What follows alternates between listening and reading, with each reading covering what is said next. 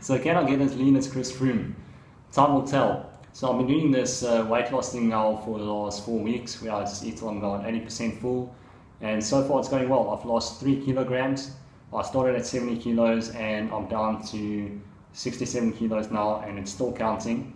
So it's working well, keeping it on a good schedule. Losing anything more than a kilogram per week is way too rapid weight loss. So the key to weight loss is to keep it steady, keep it controlled. And at what point will I stop the weight loss? I'll stop when I see my power starts dropping significantly. So if I'm getting like a 20 watt or more drop, then I know it's time to stop the weight loss and just maintain my weight. So how lean is Chris Froome actually? It's been reported that at the Criterium de Dauphiné, his weight has been as low as 66 kilos.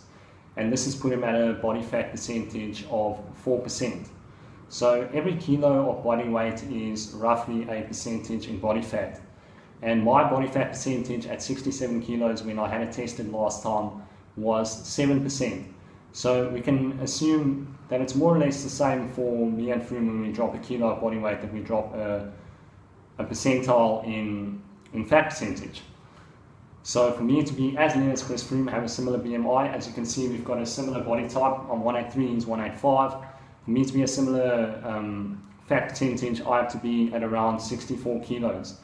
So I'm projecting that's going to take around 4 or 5 weeks of weight loss still. And at that point, I'm going to look like a Tour de France rider, Tour de France champion.